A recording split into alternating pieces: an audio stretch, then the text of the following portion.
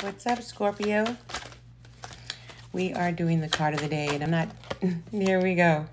It's time for you to take a break. You've been stressed and unhappy and overworked, underpaid, unappreciated, all that good stuff. It's time for you to worry about your own stability, your own coins. And I feel like you're kind of overstressing it, so don't reverse manifest, okay?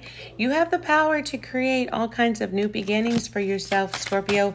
So, make sure that you're taking some time here to yourself and choosing the direction that you want to take. We're going to manifest by thinking about the things that we want and not the things that we don't want, okay?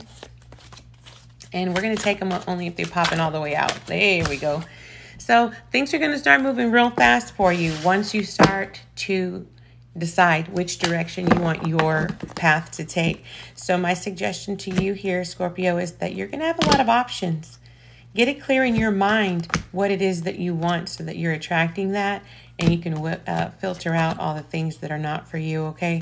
You've spent enough time in confusion and in darkness and in pain and turmoil. Think that the best is about to happen to you, so it can, okay? Let's get positive, guys.